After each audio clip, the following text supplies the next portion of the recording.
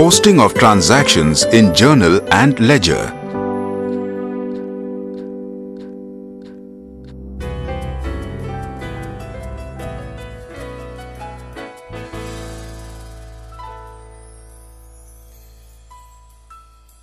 Young man, as this is your first day on the job, let me brief you on various duties you are supposed to perform. Are you familiar with maintaining accounts? What's that? Well, I'm sure you are aware that whenever we sell our products to a customer, we are required to record it in the books of accounts. Now, what in the world is books of accounts? What's wrong with the boss? Where does he get these kind of people from? Well, all right. Books of original entry are the books in which the transactions are originally recorded, like cash book, journal, purchase book, sales book, bills payable book. Is that so? You must be aware of the various categories of accounts for the purpose of recording a transaction. Not at all. Tell me more. All accounts are divided into 5 categories for the purpose of recording the transactions. They are asset, liability, capital, expenses and losses, and revenues and gains. This is the basics of accounting. Have you ever posted entries in a ledger? Wow, this is cool. The only posting I have done is at the post office. Is it something similar? This is too much. I do not care even if the boss has appointed you. I will certainly not have such an ignorant person working under me. You have absolutely no knowledge of accounts.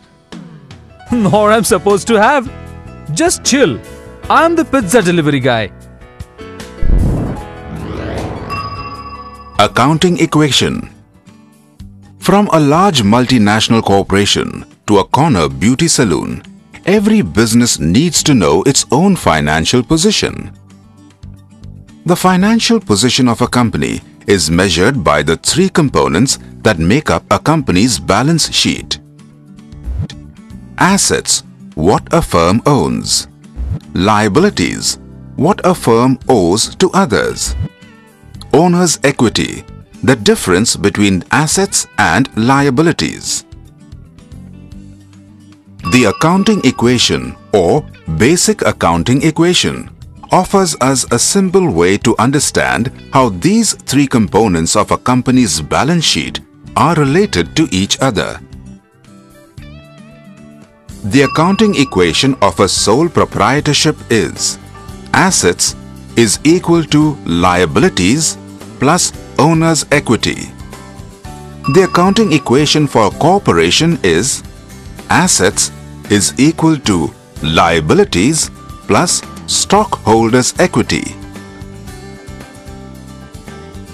Assets.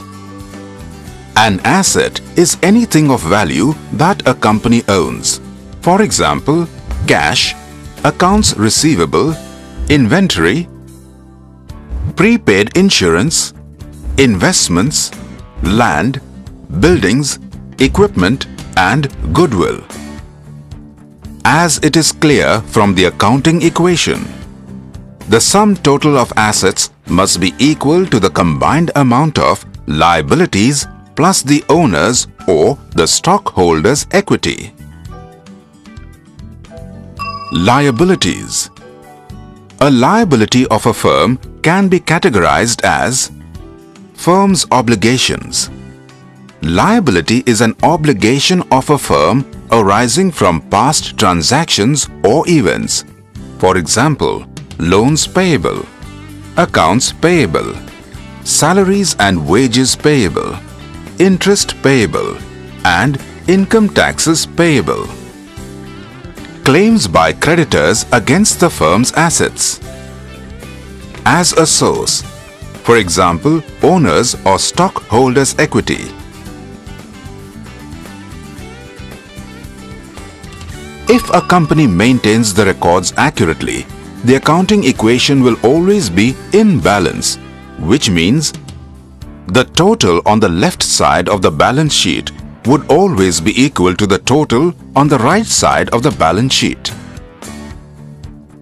The reason being, every business transaction affects a minimum of 2 company accounts. Let us understand this with the help of 2 examples. A firm borrows money from a bank. Here, bank balance of the firm has increased, or assets of the firm have increased. Firm has to repay the money to the bank, or liabilities of the firm have increased. A firm purchases inventory for cash. In this case, stock of inventory has increased, or assets of the firm have increased. Cash balance of the firm has fallen, or assets of the firm have reduced. As observed in the above cases, each transaction affects a minimum of 2 accounts. Hence, the accounting system is referred to as double entry system of accounting.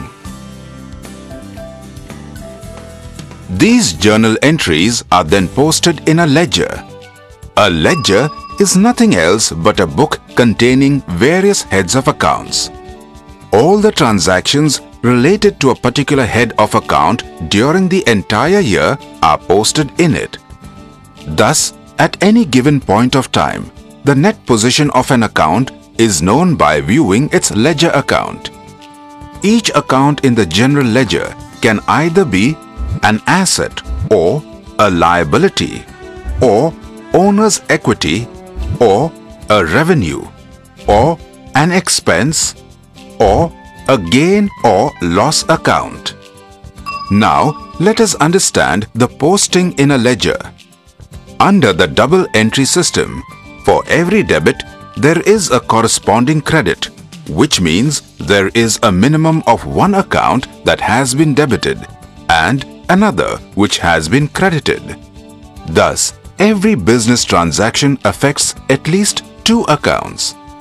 The posting of the account with debit balance is done on the left side of the ledger account.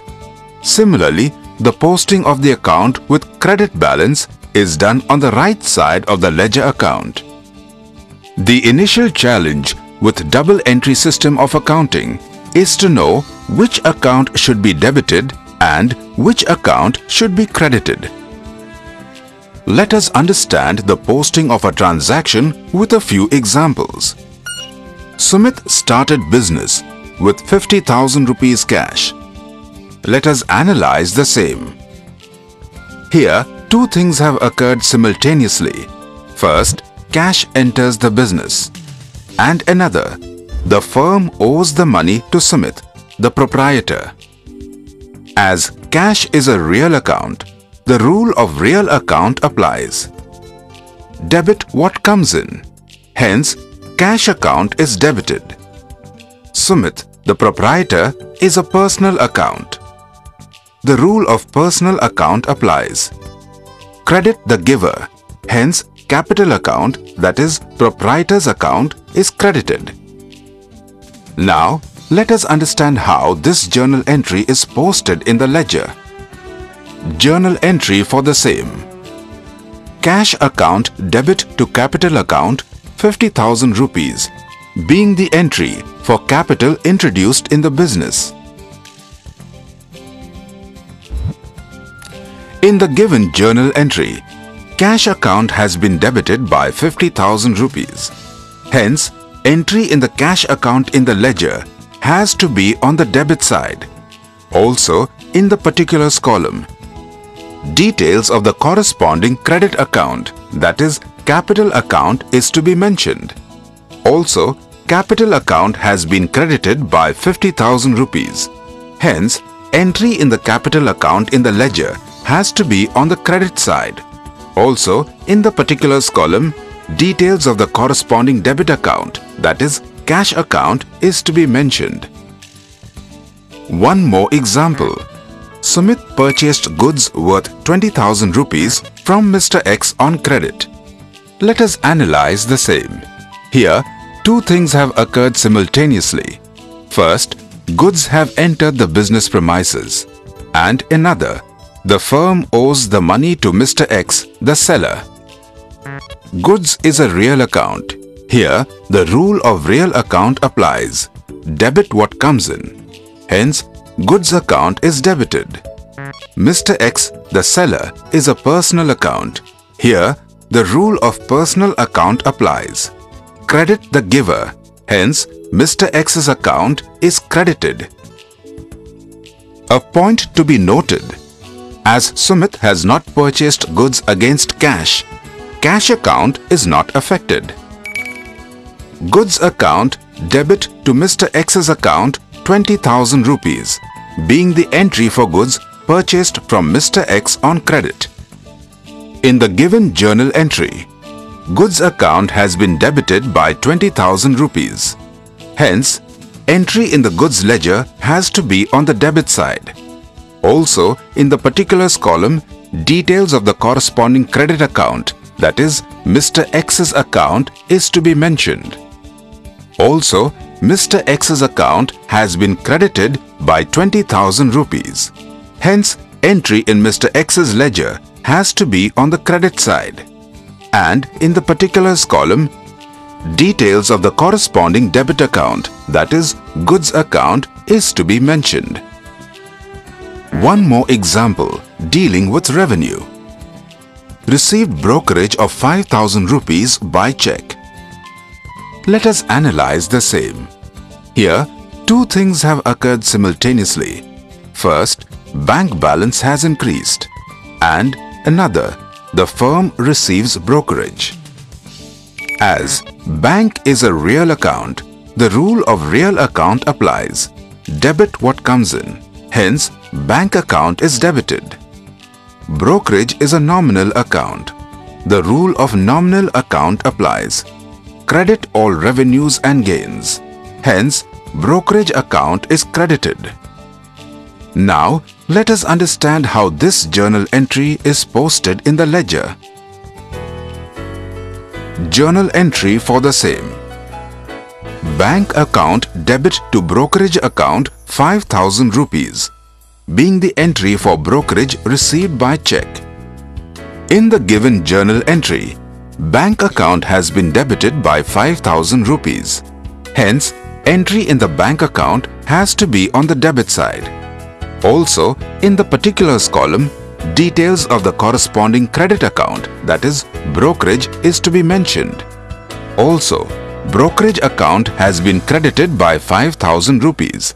Hence, entry in the brokerage account in ledger has to be on the credit side.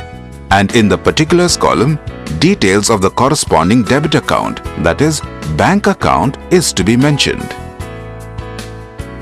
To sum up, accounts which have been classified as assets usually show a debit balance. For example, cash, bank, goods, furniture.